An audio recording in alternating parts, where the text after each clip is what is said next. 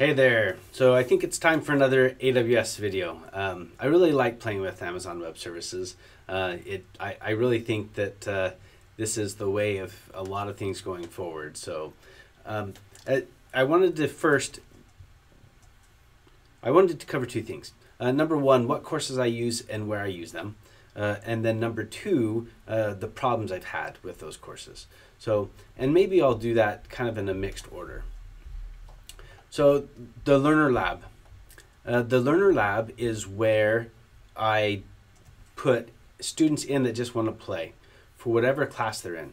We use this for our web development class, or web design, so that they can play with HTML on S3 or in Apache or whatever they would like. We also have a cPanel, but this is an option for them.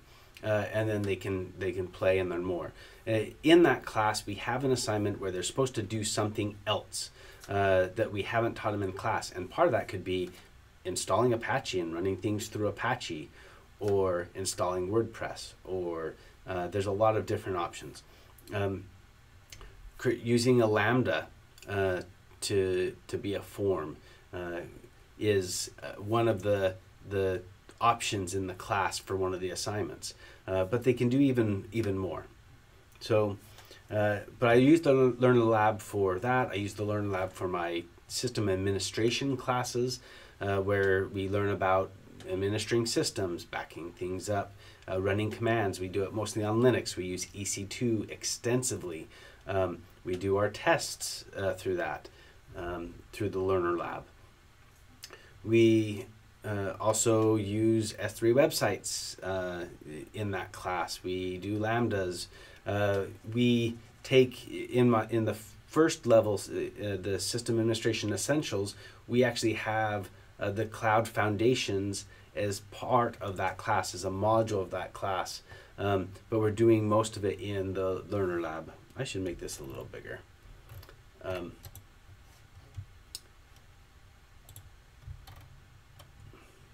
So we use the Learner Lab for a lot. And I'm using the Associate so that I can do Lambdas and stuff. The lower level one, I've had some other issues with. So Learner Lab, I use Cloud Foundations in my system admin. The second level sysadmin course is almost extensively in Learner Labs, and we're digging more into mostly Linux, but we do some more with cloud. But then I branch off and we have another class that's networking services, cloud architecting. So, and we actually use this course for the majority of that class. And then we do some project work and some other homegrown assignments. And that's really good. This gives, with the information they learn, that what we do in the earlier required class of the essentials, and then this class, they should be able to pass. I mean, because they've had the foundations, the students should be able to pass foundations. I haven't been pushing my students to do that. I don't think that a lot of the students, since we don't play with it sufficiently, I don't think a lot of my students could pass the architecting class. But I haven't tried to push them to take it yet. So I might start doing that more soon. So I have multiple Cloud Foundations classes because if they're working on in an actual projects class, sometimes they're in a second one too. So besides that, I'm using data analytics and machine learning together to do a course with some other supplemental material and projects, just to introduce students to data analytics and machine learning. But this machine learning course is more for researchers, but it's good to help them get that level of understanding. So far, the main classes I'm using are Cloud Foundations, Cloud Architecting. I'm adding data analytics and machine learning, and then of course the Learner Lab. I'm playing with others, and I hope to continue to play with them. So now let me talk about some of the issues, and we're going to do this by going into the Learner Lab. And I have a video on issues, so I'm going to be repeating some of that, but we're going to be discussing more as well. So one of the biggest issues that I see is when students come into the lab, they don't log out of everything properly. So once we're in the lab, which sometimes it takes 3 clicks to get in here, that's on my other video. I will leave that video around so that you can see that. But the first time you come to this, for some reason, for some people, it takes 3 clicks.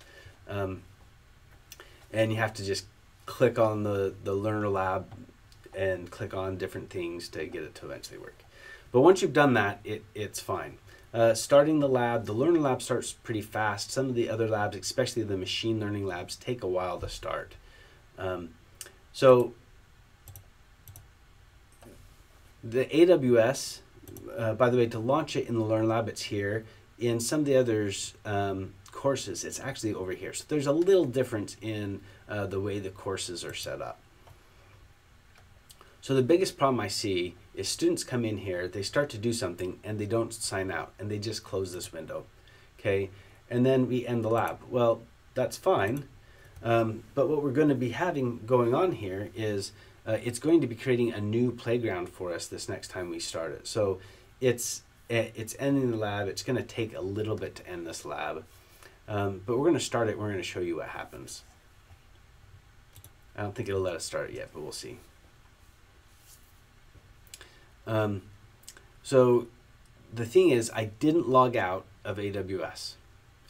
So when I start it again, I'm going to be logging in, and especially, and I haven't done this as much with the Learner Lab, so hopefully this dies for me like I expect. But the other labs, they're creating a new environment for you. They're giving you a new number. The Learner Lab, that might not be the case. So this may actually work. But when we click on AWS to get in, you get an error that says account unauthorized, something. Click here to log out. And that is in my other video, and I'll link it to below as well, because there's some things I'm not going to be able to do in here. So while this is creating, let me talk about a couple of the other issues. And this one is not in the video, the prior video. Sometimes the labs don't create properly, and I don't know why. And I've dug into one or two of them, and it'll say failed to create when you're looking at the log for the students, and then it makes it so that they can't actually do something in the lab, and so they get kind of frustrated. They get stuck, and it just won't work. And it's not a problem with what they're doing; it's a problem with the lab. So they have to come out. They need to end the lab, and sometimes they can start it and it'll work. But I've seen sometimes where they need to end the lab, click reset, and then start the lab, and then it seems to work. Now reset's different in some of the assignments, so it's different in the Learner Lab versus in the other lab. So let's click this, and let's see if we get our error.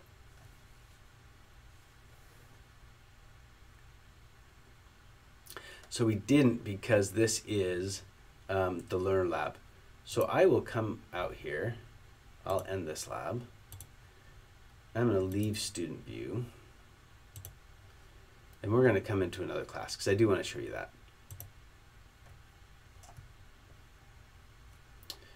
We'll do Cloud Foundations, this one. We'll just grab any of these modules. Oftentimes the students are working through different modules anyway. And so they've done one lab and they go on to another one. So we'll get into this lab. So this is Introduction to AWS IAM. And this is where we're going to actually see the 3-click problem. Cool. So you see it's just blank. So I'm going to come here and I can click on Module 4 again. And I can click on that lab a second time, and it's going to show me terms and conditions, because looks like I haven't done a lab in this class. So So scroll down to the bottom, I agree. And then it pulls up this window, which, yeah. So you come out and go back in again. Oh shoot, right there, that one. But once I've seen that in one lab for a class, it's each course you have it. I don't see it again. So this you'll see where this is where the AWS is over here versus over here. So this is how it is in most of the courses, but the learner lab, for some reason, it's over here. So while this lab is starting, by far the biggest problem I've had is students thinking that they're doing it right and doing the exact same thing over and over and over again, and they're doing it wrong over and over and over again. Sometimes it's just because they're oftentimes they're skipping something, but other times it's because they see something that they think they need to do that's not in the instructions and that they do. Okay, so this is started. Oh wait, no, in creation. I'm going to pause it for a little bit. I don't know how long this is going to take to start. So I'll come back when it's ready. Okay, it's ready, finally. Glad I can pause it so you don't have to wait through that. So we close that, and then we click on AWS here. So we're expecting to see an error because I didn't sign out of the Learner Lab. So this is the error that you see. It says to log out, click here. So I'm going to click here. And it's logged me out, but I'm still not in. So I have to close this window, and I can come back here and click on it again. Now, you can also get the details in the AWS URL string, but I'm just going to click on it again, and then I'm in. Okay, so you get in there, you can't get in. It's probably because you didn't log out of the last lab. So what you need to do is whenever you're done, come here and sign out. Okay, and then make sure that you end your labs. So there is, most of these labs will close everything and you're good. Let me talk about another issue. You need to go to a different course for this. So in the course, Cloud Architecting, I'm going to jump into student view so we don't see anything. There is at the very end, not the sandbox, capstone. There's this capstone project lab, and it has a gateway in it that if you start that lab early on and then the student ends it, it'll shut things down, but that gateway will be charging their account and they're going to run out of money. So you need to warn your students not to start the capstone project until later in the semester, because when it's down, it's charging them. As an instructor, you can see how much the students have been charged for what thing, and I check that on a rare occasion. So I usually only see these if there's something else I'm looking into. But yeah, I've had one student that ran out of their funds for this capstone project for an initial attempt. So they get, I think, 2 attempts. So I think they're okay. Otherwise, you just reach out to AWS support and they can help fix it. Now, most of these courses, of course, talk about certification, and there's a way to get a discount for certifications. And then there's a sandbox environment to play. This is okay. I usually have them use the Learner Lab, but the Learner Lab, they get $100 to play with. I think the sandbox and stuff, it's less than that. But it's also not as, there's usually more things you can do in the Learner Lab, although not always, okay? I've even, with some custom assignments, I've had them use a specific lab for a custom assignment in the machine learning class, because the sandbox just was not sufficient. So the last thing I wanted to mention is, if your students pass everything in AWS at 80%, they can claim a badge. And then they can post that badge on their LinkedIn profile or whatever it is to say, hey, I completed this course with 80%. It's not a certification, but it is something that helps people be aware that they have some knowledge of a certain thing. So, and this would be Amazon Web Services. So most of the courses have these digital badges. Of course, the Learner Labs do not. But this is something that my students really enjoy. So for the most part, ending your labs will save you on the money and stuff. It's a good idea. Be careful with the capstone project in the cloud architecting course, and make sure you're signing out. And if a lab just isn't working, it's probably because either you're doing something wrong, which have someone help you with that, try and identify it, or the lab didn't create properly. And once again, you just end the lab, and you can try and restart it, or you can end the lab, reset it, and start it. And that seems to have fixed most of the problems. So I hope this has been helpful. Have a good day.